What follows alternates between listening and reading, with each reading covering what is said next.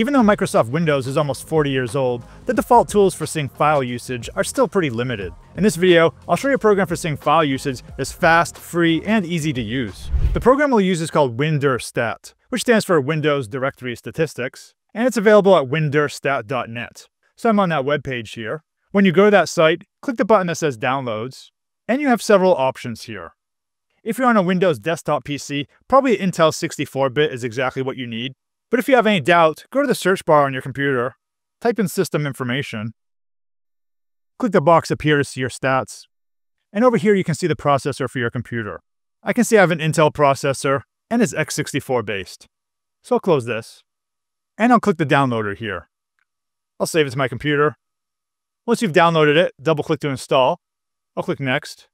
I'll accept the agreement. The default location looks good. I'll create a desktop shortcut, and I'll install it. Let's finish it. Now that it's installed, let's run it. Here's the program on my desktop. I'll double-click on it, and it wants me to choose which drive I want to analyze. I'll just choose my C drive. Then I'll click OK. Now you can see it's analyzing my disk usage.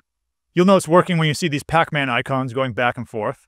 The first time you run it, it takes a minute or so. Depends how big your hard drive is and how many files you have on it. So it's a good time to check email or get a cup of coffee. Now it's finished, let's see what this information that it gives us means. Now, first of all, if you're not seeing exactly what I see here, click Options, and then you can enable these different panels. So I have all these 4 turned on: File Types, Tree Map, Toolbar, Status Bar. The top panel here is our traditional file structure view. You can see my C drive, and it has all the different directories. I can expand and look into it. And the nice thing is that each folder, it tells me exactly how much space is being used inside of it. This gives us much more information than the Windows Explorer view. Down at the bottom, we have a visualization of the drive layout. Each of these rectangles represents a file. And if I click on it, it will get highlighted up top.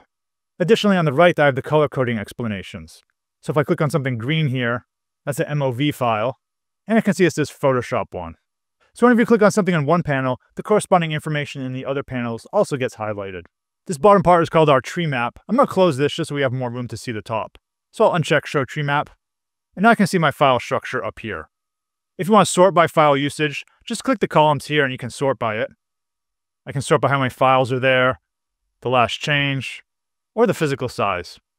Now let's talk about best practices for cleaning up your drive.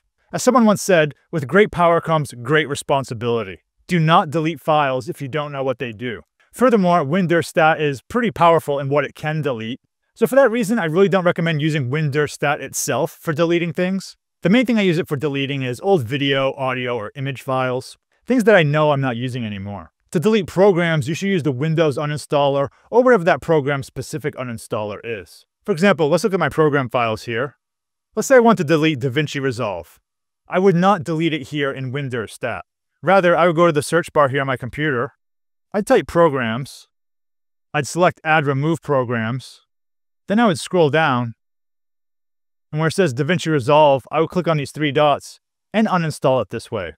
This is the cleanest way to uninstall programs. For games, you probably want to uninstall through Steam or whatever game launcher you use to install the game to begin with. So that's how I use WinDirStat to get a great overview of how my computer's disk space is being used. If you want to see more Windows productivity tips, be sure to subscribe to my channel. Thanks for watching, and see you in the next video.